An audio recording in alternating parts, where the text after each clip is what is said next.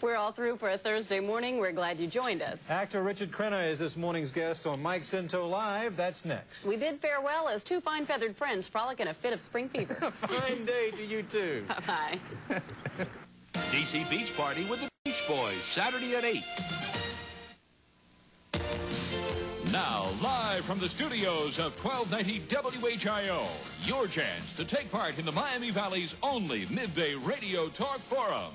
1290 WHIO and Television 7 proudly present this simulcast segment of the Mike Scinto Show.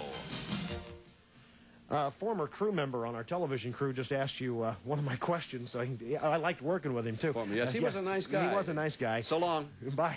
Will there be a Rambo 4, Dick? Yes, there will. Okay. Is it in the works yet? Are they? It's there. They're working on a script at the moment, as I understand, and it was planned while we were doing 3, and it will be done. We'll probably start shooting it sometime next year. The National Coalition on Television Violence counts the episodes of, or the number of violent acts in Rambo's 1, 2, and 3, and it's something like 473 violent acts, or Probably it averages 573. Yeah. How do you feel about that? Well, I take exception to their position only, and not in terms of the violent acts, because it's violent action.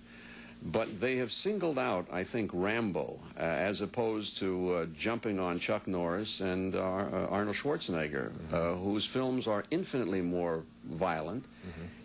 If you look at, you talk about violence, yes, but in Rambo you don't see blood. You don't see arms and legs torn off. You don't see bleeding. You don't see wounds. You see, I never thought about it, exception. But you don't. In 1, there's a scene where Rambo sews up an arm, his own arm, incidentally. There's a scene in 2 where a Viet Cong is blown up, but he just disintegrates. You don't see blood. You don't see decapitation, all that. You go to any Arnold Schwarzenegger movie and count the blood. There was more blood shed by Sean Connery and his death in The Untouchables than in all 473 episodes of violence in the Rambo films. And also, there's something else about Rambo. I don't know why I'm on a soapbox about Rambo, but I get kind of steamed about this once in a while, because I think they pick on Sly.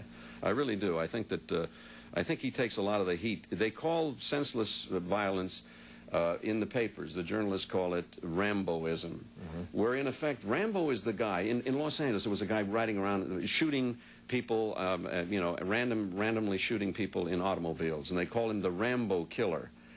Well, in fact, Rambo would be the guy that would be in the car chasing the guy that was shooting the people in the cars. Yeah. So it's become the word has become misused, I think, in terms of its use as a vernacular word.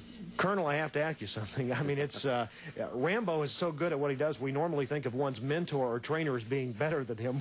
I assume the character was better than he was as a Green Beret. No question about it.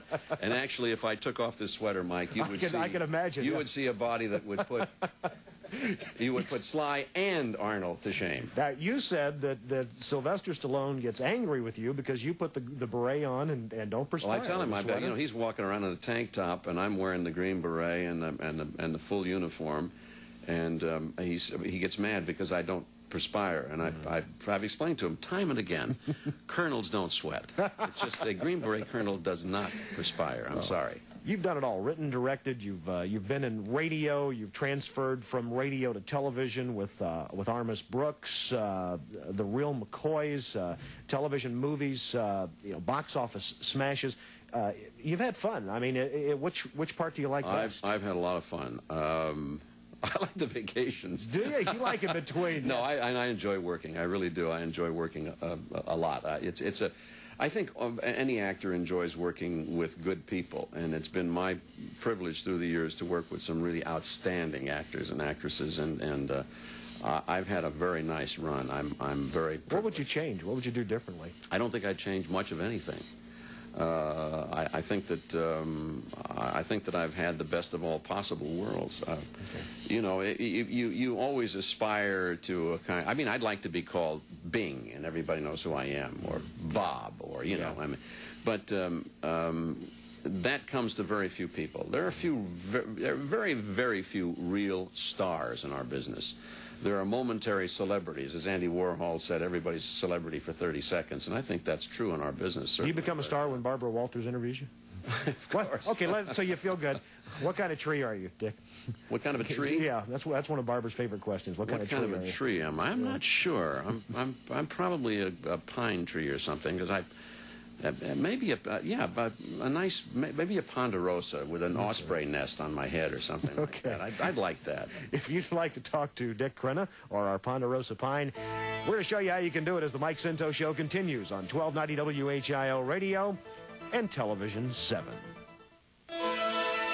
You can take part in the Mike Scinto Show by calling 457-1290 or toll-free anywhere in Ohio, 1-800-345-1290.